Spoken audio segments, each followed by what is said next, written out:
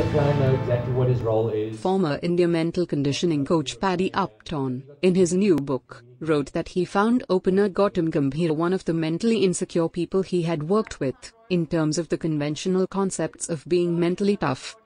In Upton's book The Barefoot Coach, he discussed the myth of mental toughness of elite sportsperson and how they react to situations.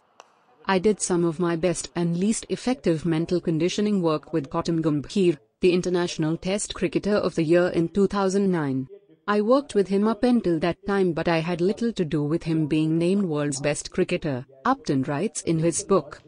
Upton recalled how the left-handed opener would be in agony even after scoring 100 and stressing more on the mistakes he made.